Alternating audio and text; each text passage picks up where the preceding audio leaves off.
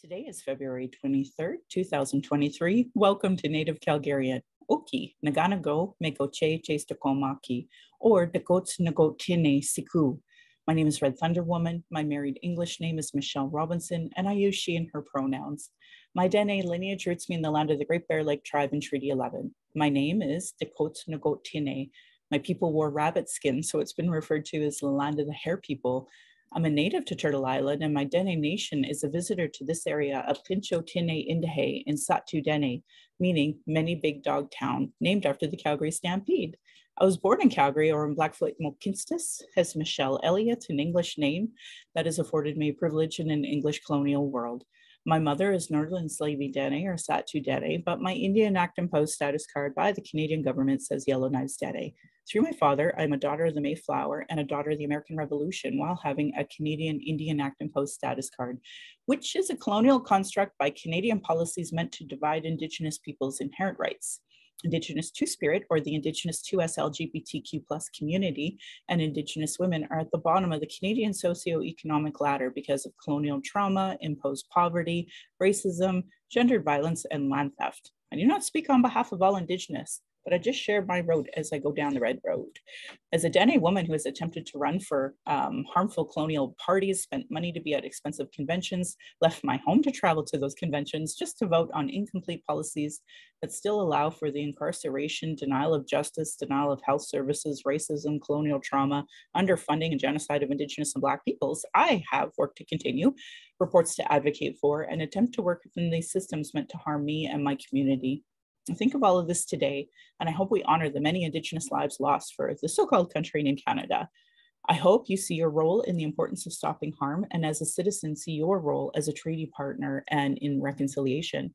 Pride Month should never just be 1 month. It is important to understand that the straight agenda and gendered violence was and is forced on these lands by Christian outsiders.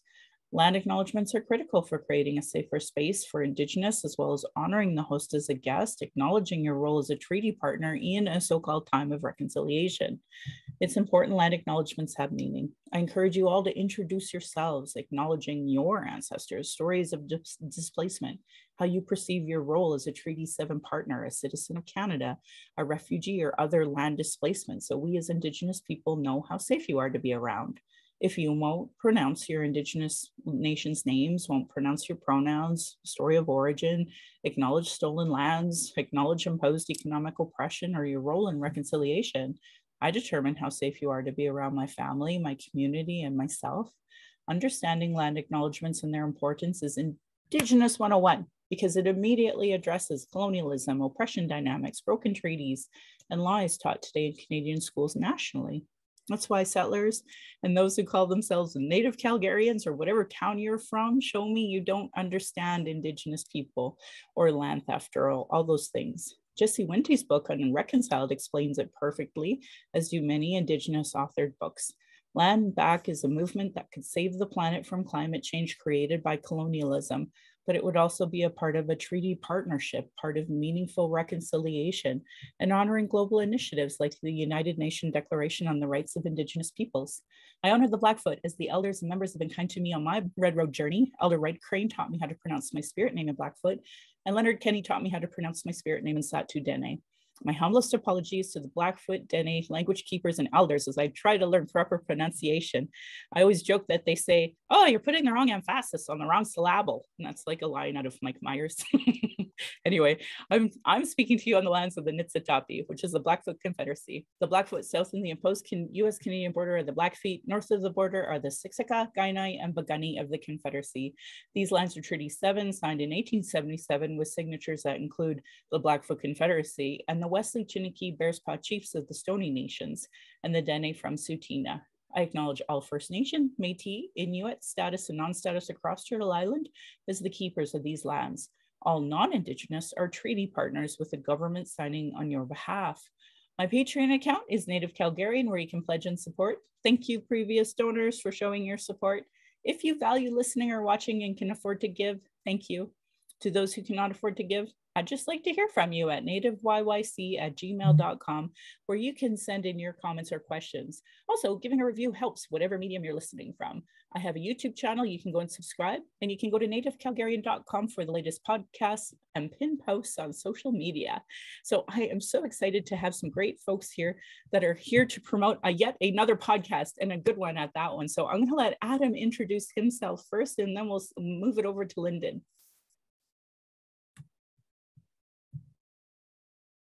Hey, yeah, thank you, Michelle. That was a great introduction, and I was feeling inspired, even as I was listening to it. Dr. My name is Adam Murray. I am of Ukrainian, Irish, and Cherokee Apache descent. I was born in Oregon. I grew up in a little kind of Mexican town in Los Angeles. My dad's folks had moved from Oklahoma to LA, and then from LA to Oregon, and then came back down to LA. And so I spent a lot of my time there in the hood, but around a bunch of beautiful people. I would have been, I guess, just like another, uninvolved story, another disconnected story, except for two of my family members were really active in urban Indian advocacy.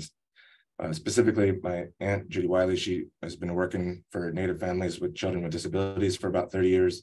And then my old man, before he changed the nature of his journey last year, we used to put on powwows down in the Southern California area, one in the spring, one in the fall. We had one for the Northern Drum, one for the Southern Drum, and we did that for the Pasadena powwow was about 23 years, and the Santa Fe Springs powwow was, I think, about 19 years.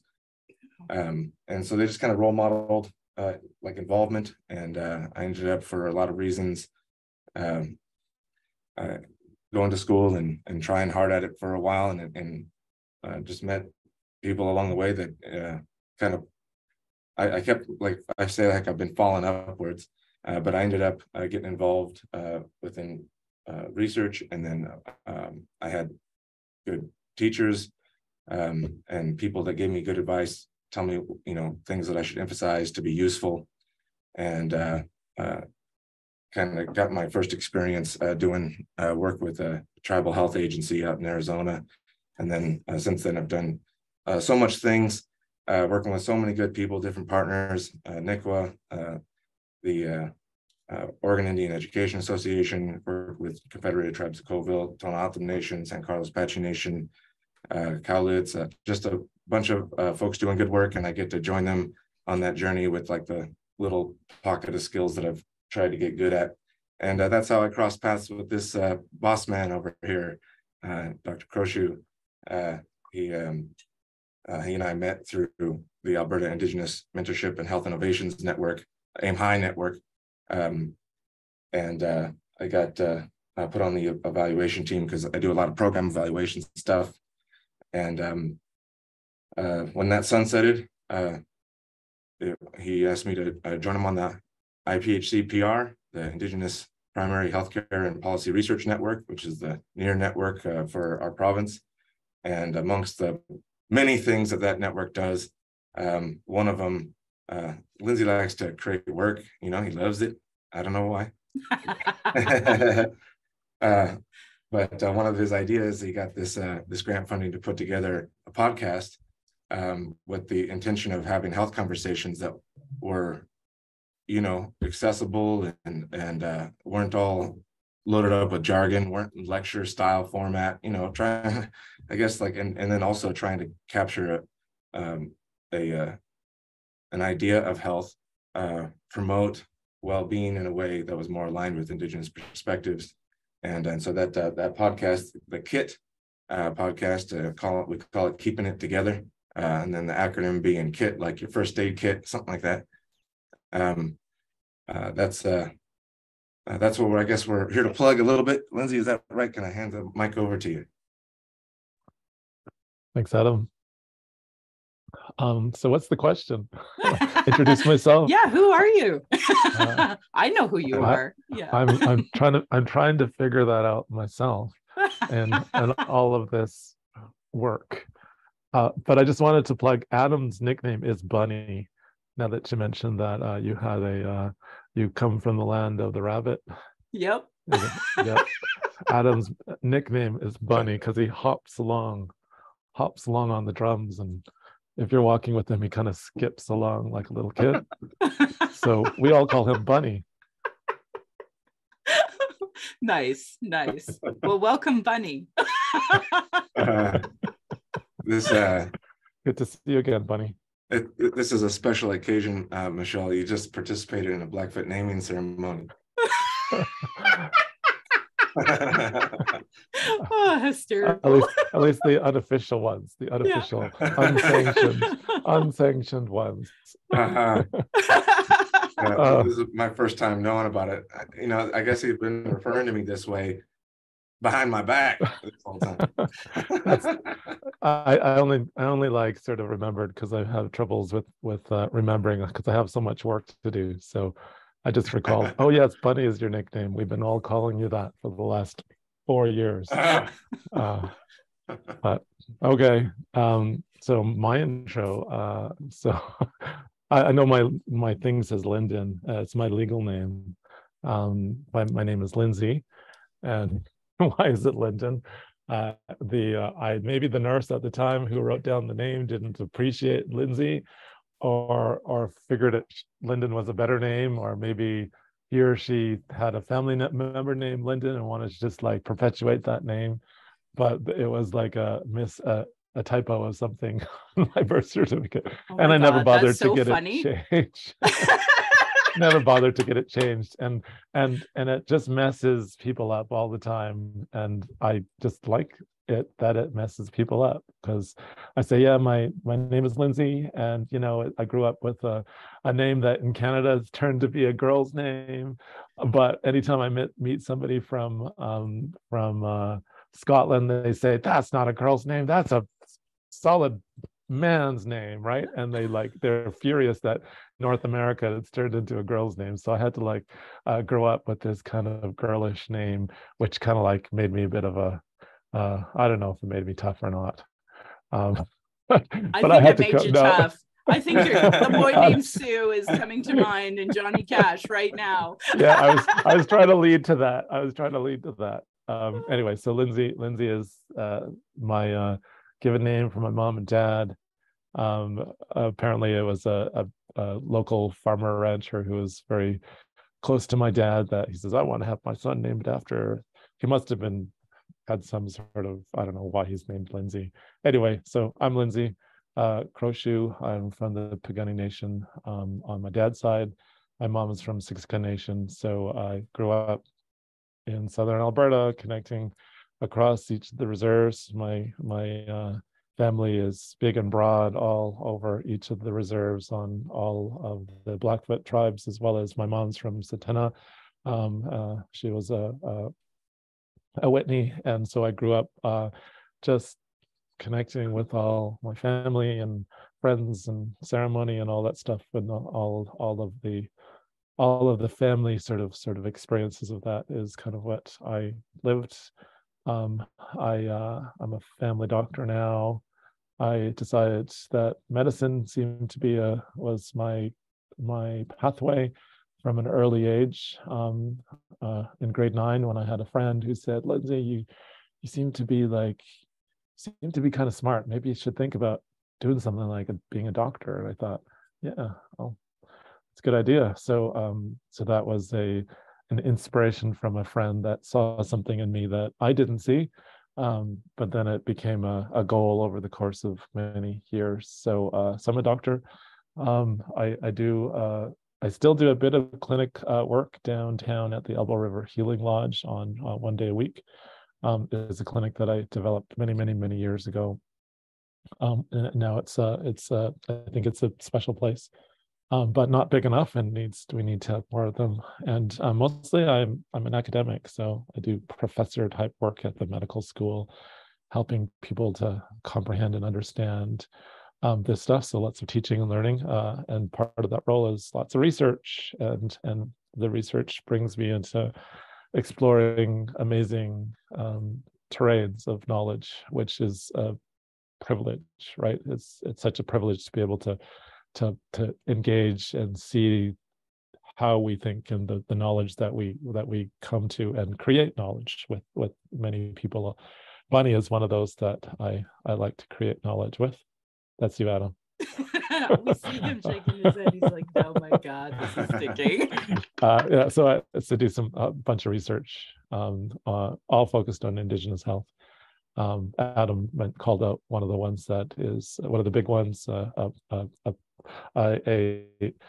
Indigenous Primary Healthcare and Policy Research Network, which is I think is a big deal because its the whole intention is to help us to transform our healthcare system, primary healthcare system, to be safer and higher quality for us as Indigenous people, and realize that we bring some pretty interesting and important and groundbreaking knowledge to the table of healthcare, and we're going to show that over the next 15 years. So anyway, so that's kind of the stuff I do. I'm also an assistant dean in the medical school, helping the medical school to be better, right, with policy and getting, better programs and supporting people to meeting other leaders within the medical school to just do a better job, because as an institution we need to, and that's my job, is to help that out. So that's awesome. That's what I do. Oh, well, I think you're both amazing, and we haven't even gotten started yet. So I want to thank you both for the work you do in community every single day. I can't imagine how exhausting it must be at times dealing with some of these very colonial institutions. So know from the bottom of my heart to you, I really respect and appreciate the work that you're doing every day. And ironically, I actually grew up in Dina Henshaw. And during at the start of the pandemic, we had this meeting where some Indigenous people were getting together, et cetera, and it was so painfully clear that the work that folks like Esther Tailfeathers, yourself, had done, that it was given to her in paper, but she didn't really understand it. And I was sad because I'm like, this was your first outreach to the Indigenous community, because she didn't know how to use proper language or nothing, right? So I was sad for her and her colleagues that she was still way over here on understanding Indigenous people, talking to us, etc. But knowing that you, Esther, Adam, so many people doing great work behind the scenes, James McCocus, I think of him too, I just wish you all knew how much I appreciate you from the bottom of my heart, because I went to Lethbridge for a short period of time, no family doctors. If it wasn't for the Alberta Virtual Indigenous Care, like I would have been in a lot of trouble. So just grateful from the bottom of my heart to you both for the work you do every single day, along with all of our Indigenous academics and doctors doing this great work. But the reason why you're both on here really is to promote keeping it together. And for folks who listened to my last podcast, they were tough ones. So I think it's really important, the work you're doing. What was the history of making this? What are some things that you did that you're really proud of about it? And just making sure that we can cross-promote this podcast for basically Indigenous people to be going towards in a good way for mental health, physical health, etc. So I don't know, Adam, if you want to start. A for Adam. Well, like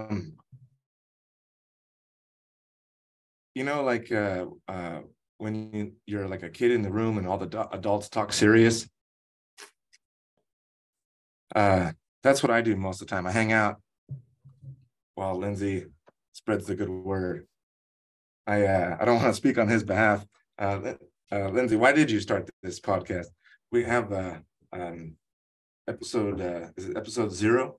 Maybe we can throw that in the link too, because there's a kind of a wordy definition on there. What was your motivation? Maybe a little bit more succinct than that last time. Oh, you're deflecting the question, Adam.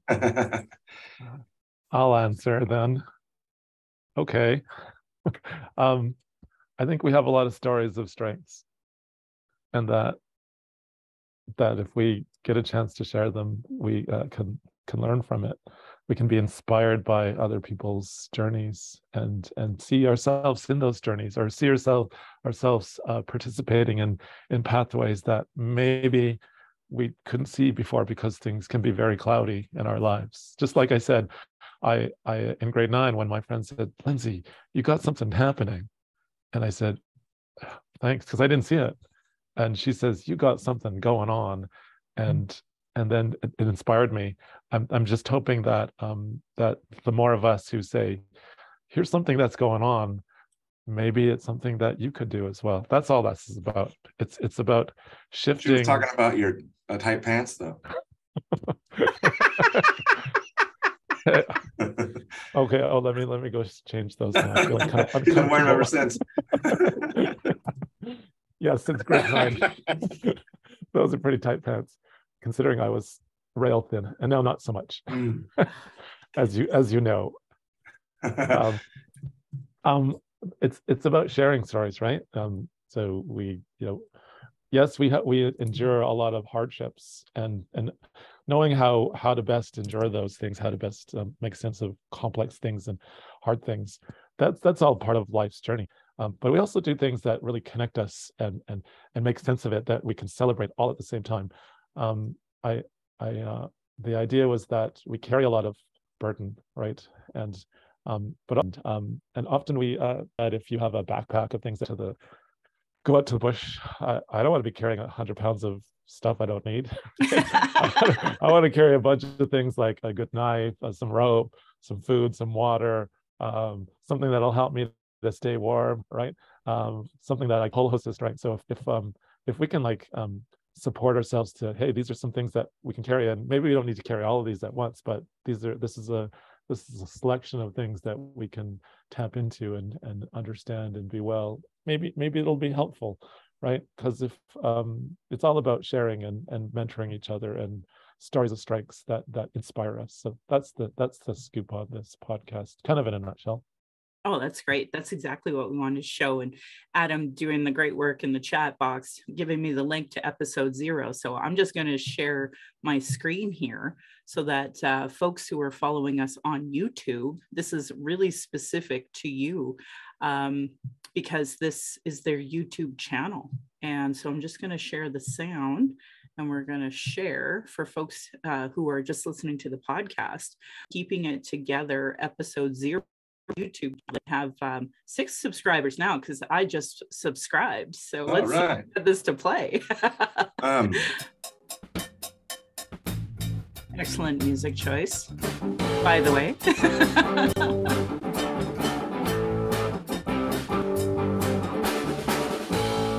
Oh, these are great graphics. And hi, everyone, and welcome to our podcast. And I'm joined by folks to hear that great music and go from there. I think it's coming out pretty good. Yeah, right on. That's good. Now I got to figure out how to quit sharing my screen. Hey, technical issues here. Okay, stop share. That was Adam on the drums, by the way. Was that one of our recordings? Yep. And that's I think I'm on guitar there, Adam and Cosm's on bass, or vice versa. Yeah, I thought you were on bass for that one, but it's hard to remember now. Yeah. Anyway, we did that ad hoc recording in the basement. That is so fun. I can't believe you all just do that too now, too. It's like it's not enough you're fighting racism, colonialism, giving and supporting health, mental health. No, we're going to have a band and we're going to make a podcast. I think that's awesome. How you have to do it. I recall I was at a youth conference when I was a youth. I never was a youth, I just kind of popped out as an old man. Old. I was in medical school, so I was young at the time, and I was at an Indigenous youth conference and giving talks, and it was like I recall I brought my guitar and I said, "This is how we heal," and it was like everybody cheered. But it's true.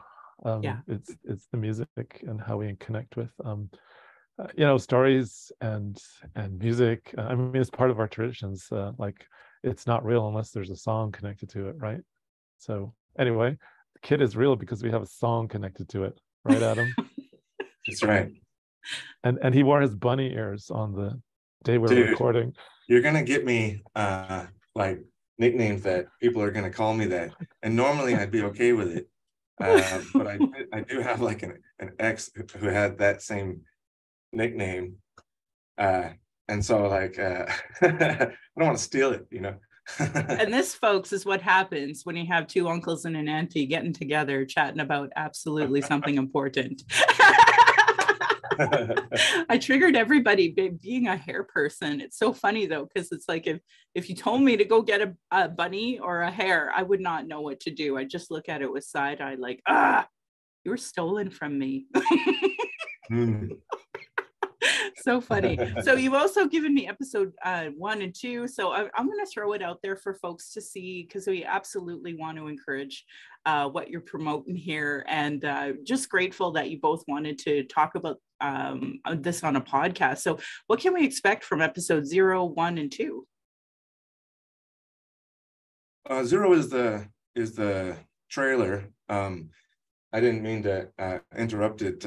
You know, it's a fun video, but it's just meant to answer that same question. That's why it's not technically an episode. It's the shortest of all of them.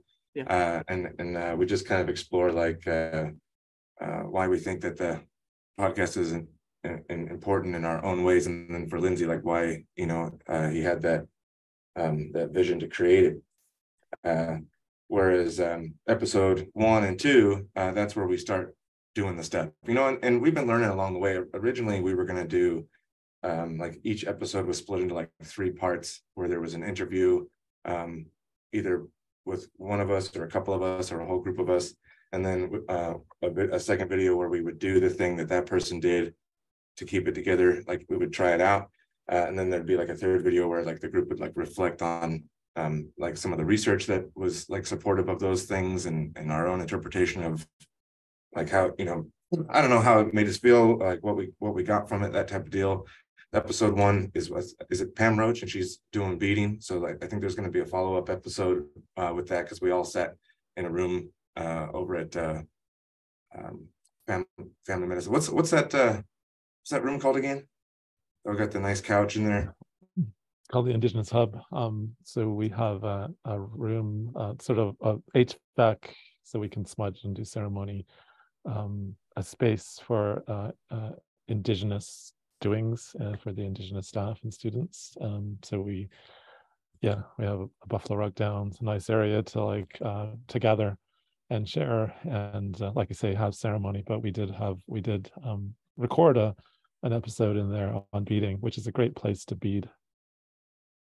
Mm-hmm. Awesome. Yeah. And the second one is with Wyatt C. Lewis, right? Musician, buddy of Lindsay's. Talk about music on that one. Just to throw it out there, because not only, you know, or Lindsay mentioned that we recorded that initial song, and I think that when we have transitions and all that stuff, we recorded all those little sound bites. But we were just in Ottawa. I'm just going to share this story because I think it's a good one. We were just in Ottawa, and I had heard about this before, and if you like Google Lindsay, like you'll find it, like it's in like these little newsletter type of things here and there, like. But Jeff Reading walked up, and these guys have been, you know, working in Indigenous health stuff for 30 years, and he goes, "Oh, I remember meeting Lindsay when he was really young, and everyone knew him as the guitar playing traveling doctor, because he'd go on like these rural rotations, right, Lindsay? Isn't this true? And everywhere he'd go, bring this guitar, and you know, it's like you might do a bunch of medicine stuff during the day, but then break the guitar out, hang out with folks, jamming." And I remember Jeff Reading saying, I remember Lindsay playing to like a bunch of kids that had I don't remember what their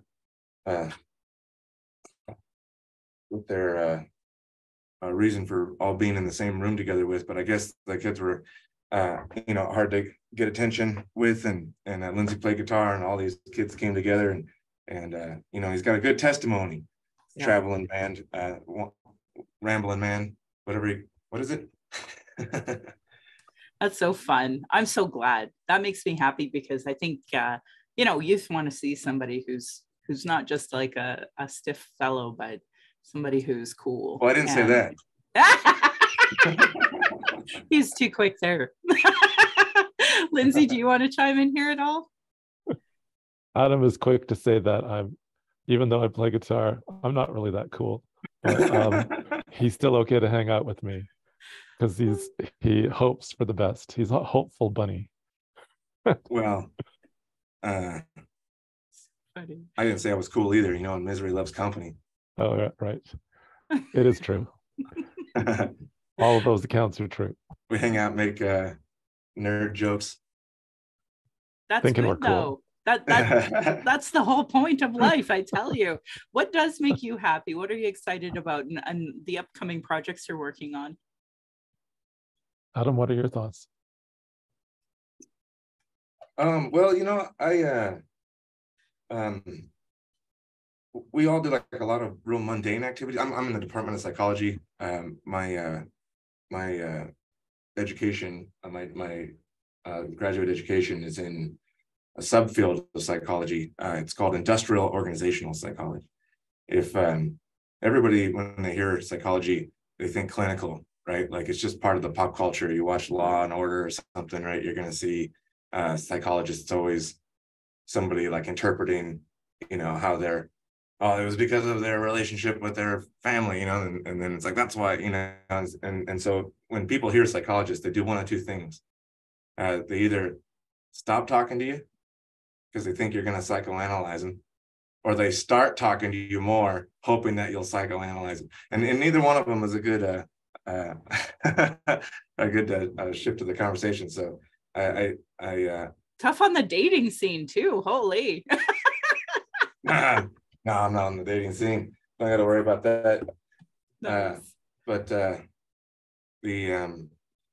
what was I talking about? Oh, industrial psychology. So if you look at like the American Psychological Association, they divide psychology into 54 different divisions.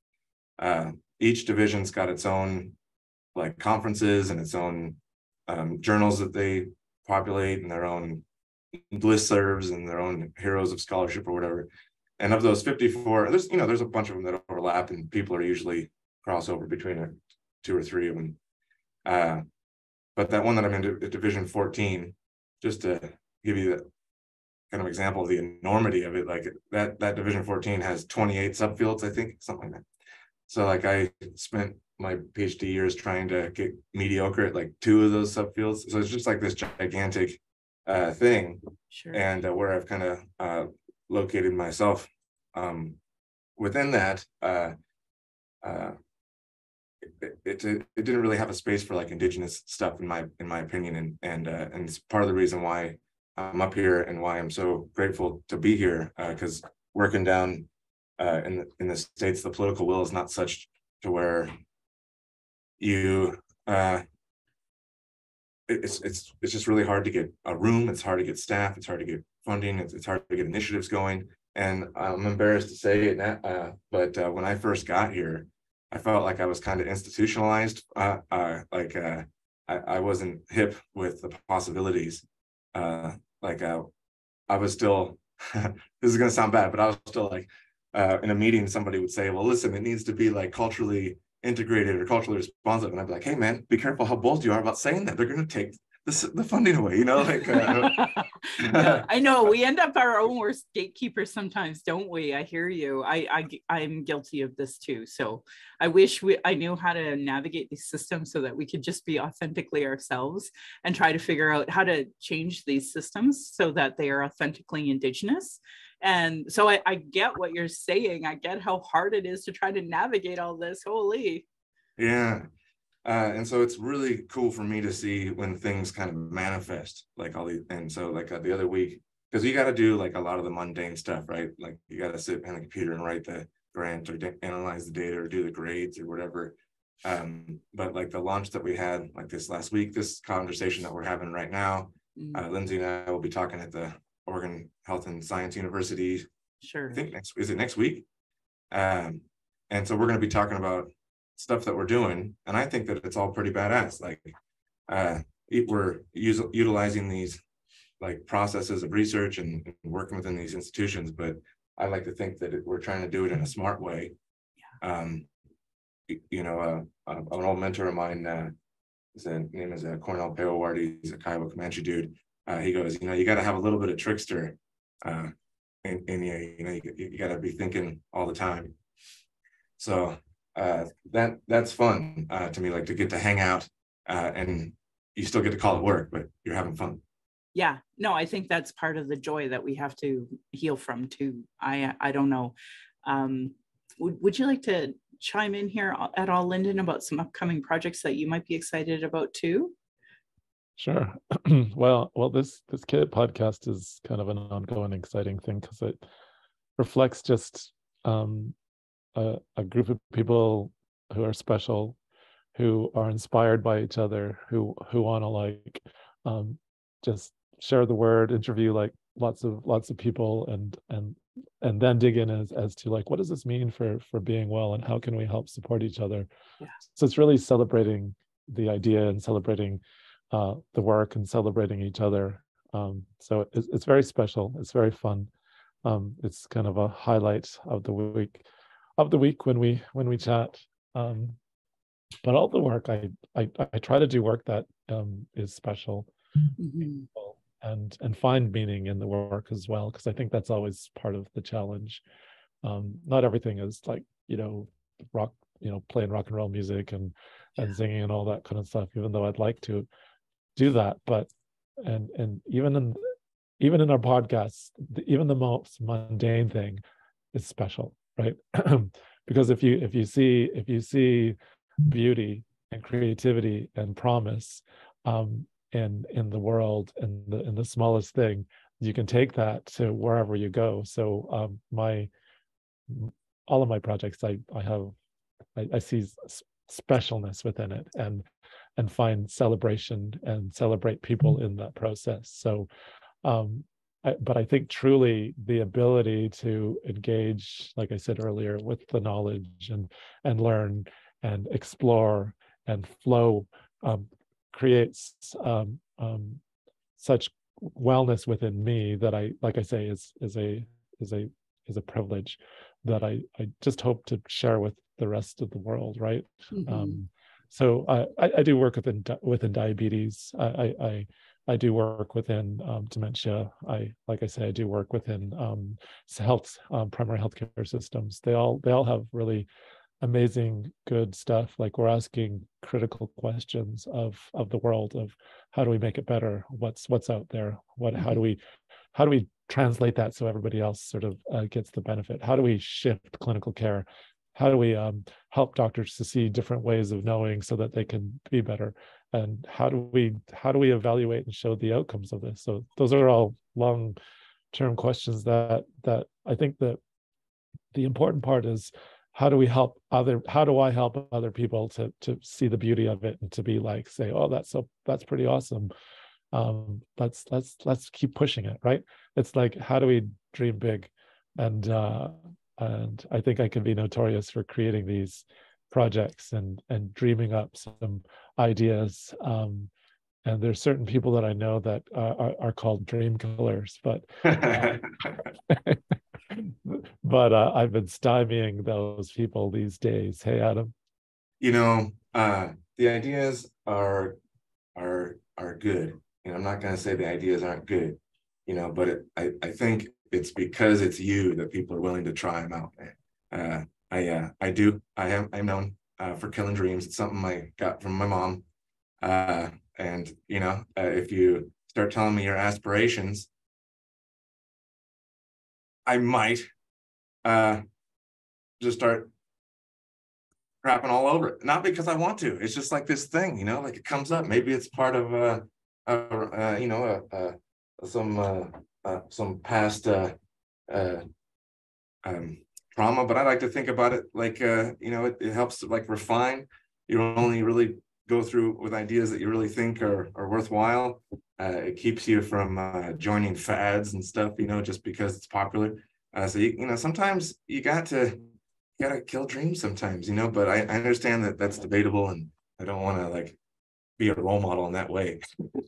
So in our work together, Adam and I identified 6 domains of mentorship. Mostly Adam identified these things. I was just there for the ride. But one of those domains was criticality, right?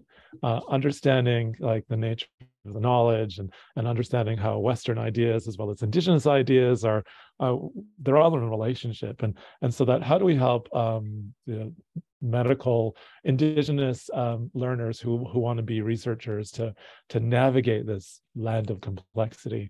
And criticality was one of those things. So Adam speaks from this lens of criticality, and it's really important for us as all people, including Indigenous people, to have like a high degree of like, okay, where does this knowledge really come from?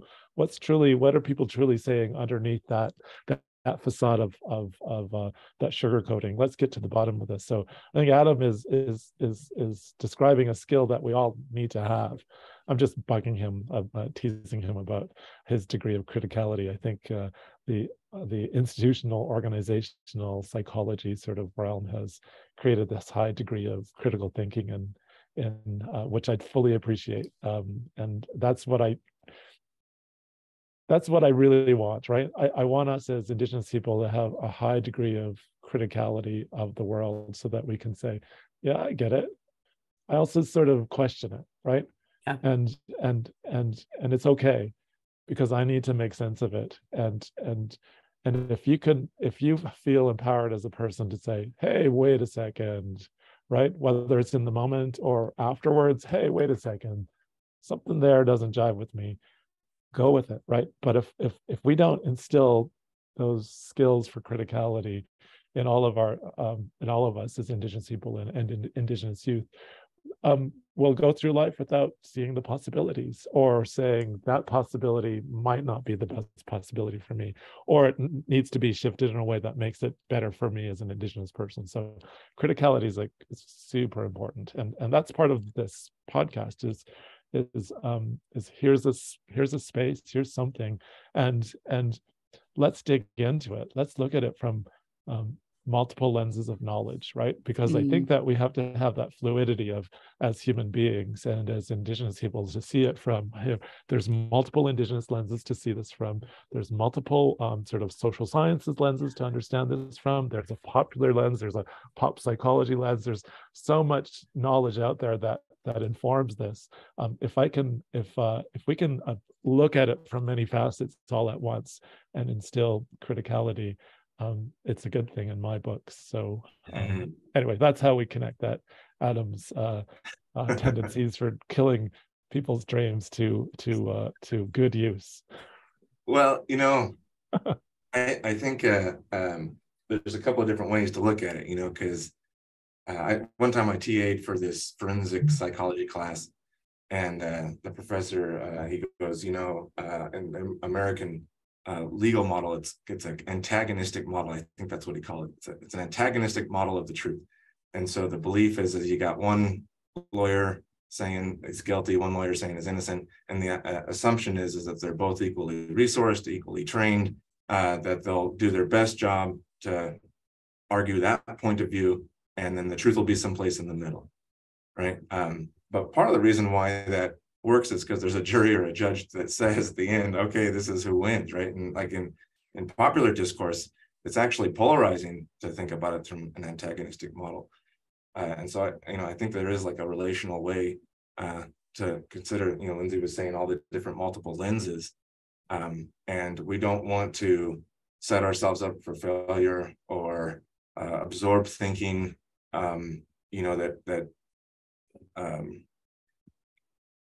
like maybe it uses critical theory, let's say, but citing somebody's critical theory is not the same thing as critical thinking. So maybe that dream killing, maybe at the end I'm convinced, I'm like, actually, yeah, that's a good dream, go ahead with it, but I had to try to kill it first. And then the idea is okay, we've explored that strain of thought, right? We've thought about it from that perspective and not considering it. How does that make you wiser? We're having these kind of conversations within the university. I get the chance to be around a lot of good people doing a lot of good work. The work I do with Lindsay is like a part of it's just like one thing. Our lab has a bunch of different projects, and I'm involved with other things, different places within and outside the university. You know, but there's a lot of, I don't want to say tension, but at least conversations going around about like how, like at our university, we have a Tapatalp, it's the Indigenous Strategy, Indigenous Initiative, if you want to say, and it's this giant university kind of commitment to partnership and a bunch of things. You can check it out on the website.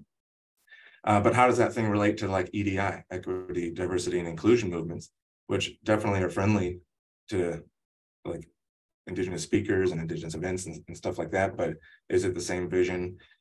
And there's, you know, there's a way that EDI initiatives and stuff get pushed forward. They're still very much part of, I don't know, like corporate or they're colonial.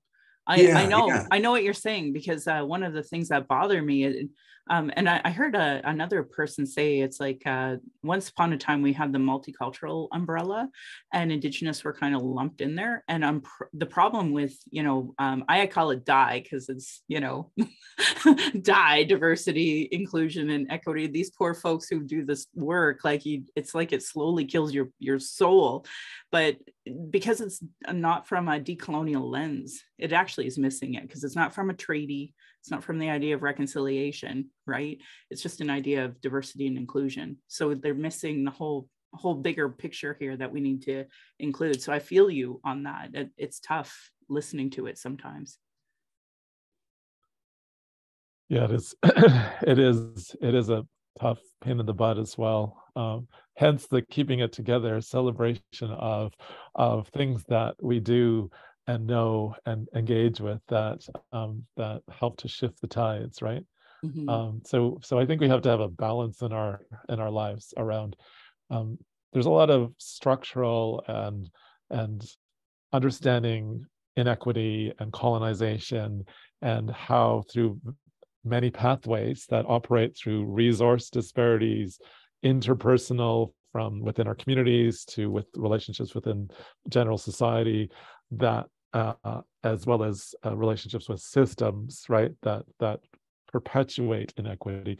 We got to understand those. So I'm saying, as Indigenous people, we have a big task on our hands to like make sense of, and we have to sort of unfortunately help mainstream society make sense of it all at the same time. So we have a big load on our shoulders. Yes. Right. And the more that we understand these things as Indigenous peoples, and the more that we have a voice and have that criticality of being able to say, hey, wait a second, that's not right, the more we can foster change. And it's helpful for us as individuals.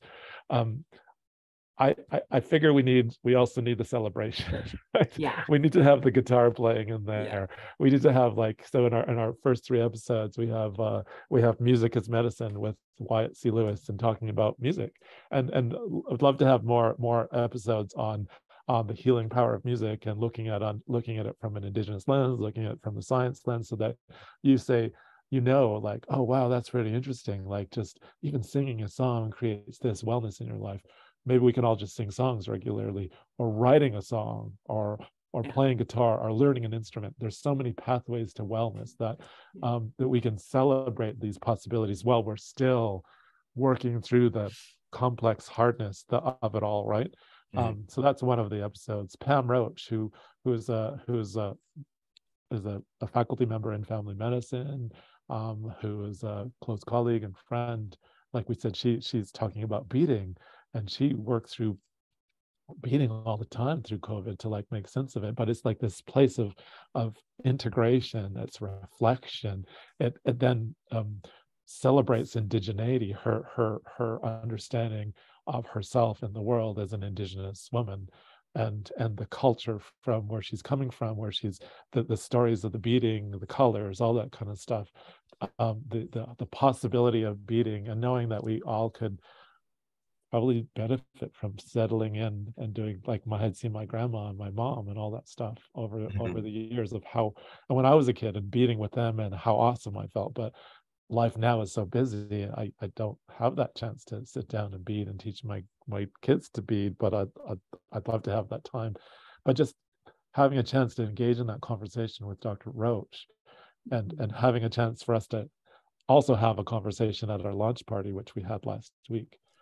Those are things that might inspire people. And the last one of our three initial podcasts was Jarrett Two Young Man, who as a Indigenous filmmaker who is working with kids and has founded this Nakota AV club that helps kids to like see, like I'm saying here, see some possibilities in the world through video making and telling stories, because stories and music, all those things are really important for us. So these are celebrations at the same time, and these specific celebrations are, all of them, I would say, help us to make sense of that hard complexity. And these things aren't soft. These things are like complex in what we do.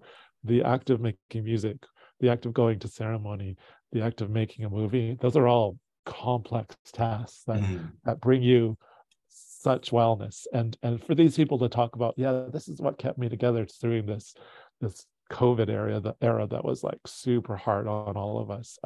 These are lessons that I think that taking forward, knowing that COVID is a context, but colonization is a bigger ongoing context. We have a big task at hand. And like I say, the metaphor here is, yeah, we got a lot of load to carry, but what do you want to put in there to keep you going, right? For me, a bit of a ukulele or guitar, all that kind of stuff is really helpful. Bologna sandwich. Fried bologna sandwich. Yeah. I think I got my Spam still. I gotta eat. Spam sandwich. Yeah. Right. I have some Spam in the cupboard that I've been trying to like pull out to say, hey kids, you should try this out. But I just like keep forgetting about it. Hopefully it doesn't expire. It's that doctor in you. It's not going to expire. It's that doctor in you that you're like, man, should I slide a bottle of blood pressure medicine over at the same time? It's 110% daily need of sodium in every bite. Oh my God, yes. You know what? Just I chop it up, put it with my hash browns and scrambled eggs, and it's like perfect. Yeah. My heart doctor said I had to cut back on sugars and such. So no bannock or fry bread for me. But but I can eat all of the meat. All the sodium you want. Yeah. Oh, that's so great. I'm so glad you guys talked about joy. One of the things I try to kind of touch base with my family is what was your highlight of the day, just to make sure that there was something that made you laugh. And sometimes it's a stupid TikTok, ukulele playing TikTok for that matter, but at least it's something that brought joy. And I think that's why it's so important to do that. I feel like I'm doing that critical thought every day on my Twitter. So I don't know if everybody appreciates it, but I don't speak for all Indigenous, but I really love the points that you guys were making about all the Indigenous perspectives on a certain topic, because part of the reason why I have this podcast, and it's a weekly podcast, is to talk about things that have happened in a week that mainstream media, like here was the mark and they missed it. It's way over there. So, having that authentic conversation about things, I think is so important for us, and to be critical about what we've seen. But I know for us, it's easy to spark joy. I really love that Rutherford Falls, because they're always making jokes. There was a Last of Us episode, and I guess like an auntie and uncle were on there just like cracking jokes like, oh, you lost, you need a map, and wearing their beaded earrings in the middle of an apocalypse, because this is our post-apocalypse for colonization too. So ongoing, I should say. It's not done. So I really appreciate both of you explaining what your podcast is about, finding those moments of joy, but also talking about, like you said, very complex ideas and bringing it together so that folks can unpack together. We have to do this together. I wish there were more community care circles. I wish there was a way to do that, but it's so hard in this urban economic setting sometimes. So I think this is such a great medium that you both created. And I'm really seeing, it took me a long time to see a podcast as art, but now I see it. And so I have a hard time identifying as an artist, but as a podcast host and a political commentator, I just feel like I'm authentically being Indigenous. That's all. Yeah. So do you have any lasting things you want to add? Well, I guess check it out. I think there's there'll be lots of good stuff coming up, and I think there are many other sort of offerings you could like tap into that our community is providing. So poke around in the media and see what you can see. I think most importantly is having that criticality, but also harnessing that criticality to the possibility, right? The possibility of change, whether it's for you, your family, community, whatever. Like all these things are I think if we can see it as something that can help us to make a shift in the world, that's good. I think criticality versus criticisms that grounds us into like this negativity and then into inaction is problematic. And I think criticality and creativity to inspire us to see possibilities of doing, because we ought to be doing, otherwise we just kind of stagnate. Right. So let's all just do and be well in the doing, because the doing makes us well.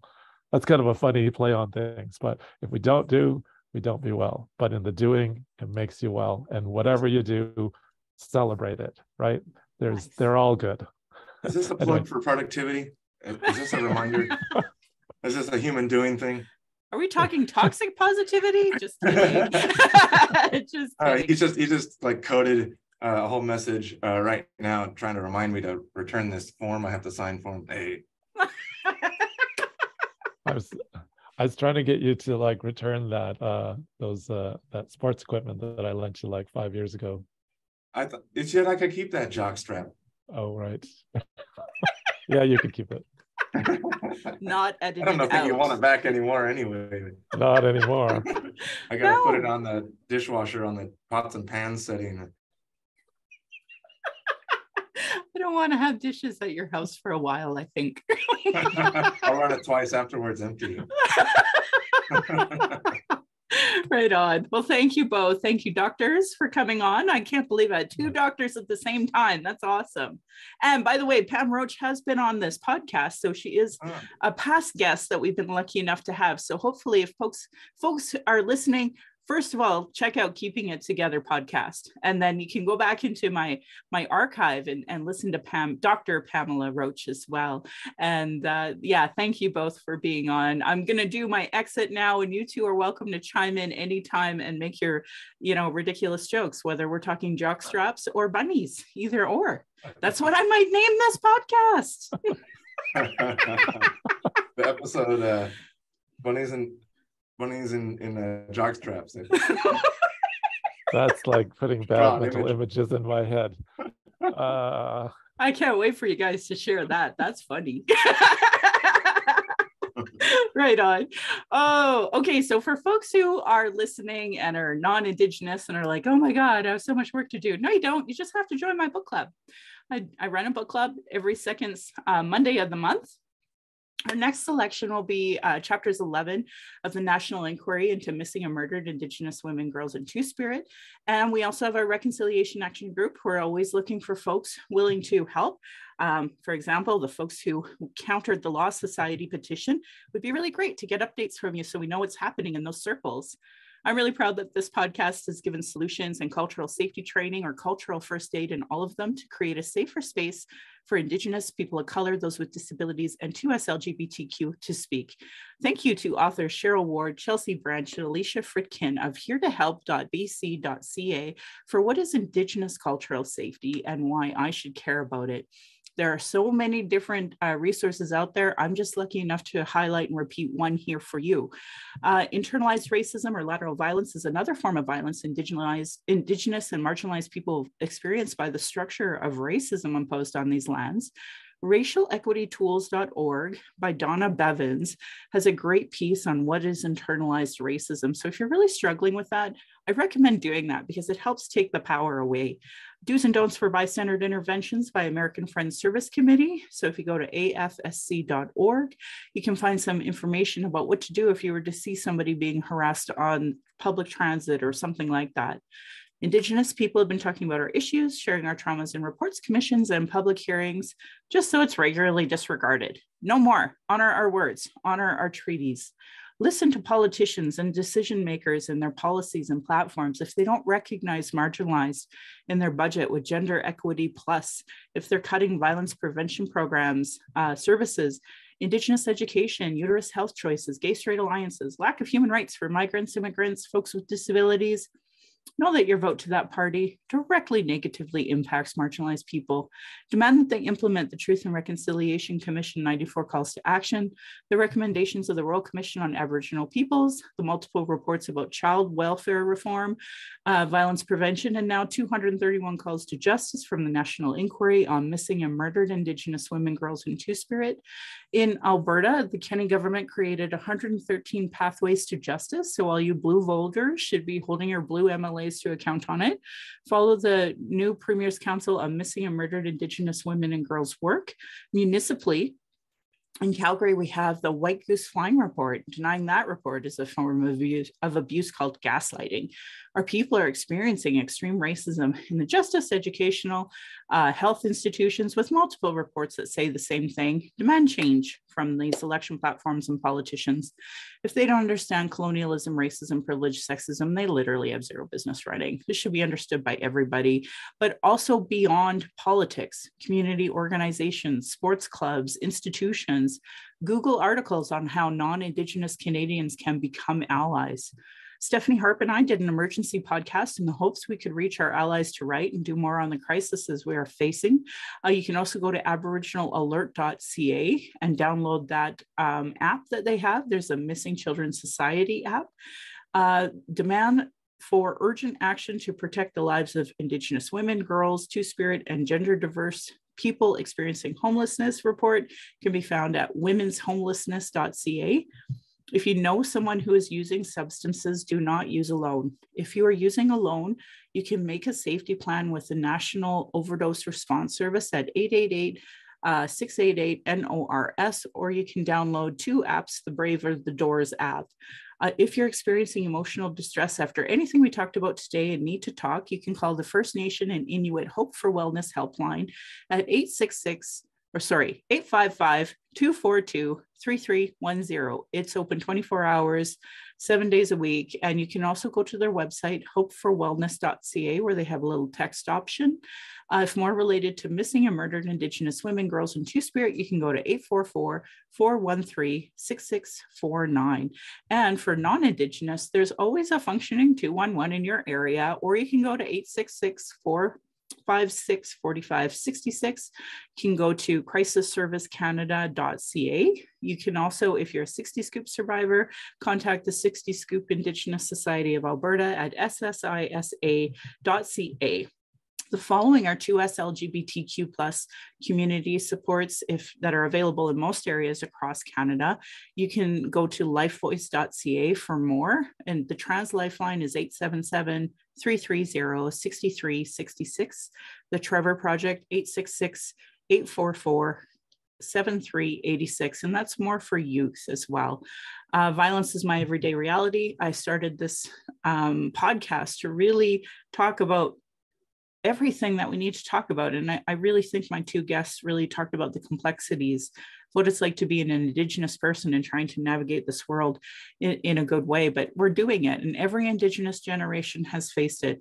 This is self-care, how I take my power back, how I speak, without leadership shaming, gaslighting questions. Many people don't want to hear Indigenous opinions, but want to tell us theirs, even though they don't know anything about us or colonialism or the constant surveillance of our people, protests, vigils, and our rights. It's unacceptable to say microaggressions anymore. It's Black History Month right now. And I find the Black community shares so much information on why we shouldn't be even calling it microaggressions anymore. Learn about being trauma informed. Folks like me are dealing with internalized racism, gatekeepers, all sorts of things. And that's on top of the non-Indigenous. Internal and external racism is an everyday reality for many of us. Masicho to my ancestors, to my mommy, to my granny, to my aunties, my uncles, of what strength looks like through your example. I want to thank my dad for teaching me to be strong and blunt, my stepmom for showing me what a proud culture is through her Austrian roots and teaching me to be a proud Calgarian. And just through her, I am a second generation proud Calgarian. And thank you to my husband, Darcy, for Big Buffalo Rockman for being not just the editor and producer, but my husband and childhood friend, my father of our child. And he's been my support down this whole journey of the Red Road, witnessing decades of racism and sexism. This will be the 30th year, actually. So literally 3 decades of it now. So, and to our child Thunderpipe Necklace Woman, we are blessed to learn from you daily. We are honored you chose us. You give me daily accountability to be a better and stronger person. And I hope my daughter and my family will be proud in the future of us trying to discuss these present day issues. My Patreon account is Native Calgarian, where you can pledge and support. Thank you to my previous donors for showing your support. If you value listening or watching and can afford to give, thank you. To those who cannot afford to give, I'd love to hear from you at nativeyyc@gmail.com, where you can send in your comments or questions. I also have a YouTube channel you can go and subscribe. Please go subscribe to Keeping It Together podcast as well. Go to nativecalgarian.com for the latest podcasts and the pin posts on social media. And on my birthday, I put out, I'd like to go to Ottawa for May 4th. I will be going. But if you want to help me with a one-time donation to run for the Indigenous Peoples Commission female co-chair, you can donate there on my website. And I want to end by giving side-eye to those Calgary rabbits. You're lucky I'm not your dish. And my beautiful cousin who was visiting once said, or you'd be in my dish. So thank you so much for listening. And thank you to my guests for joining us.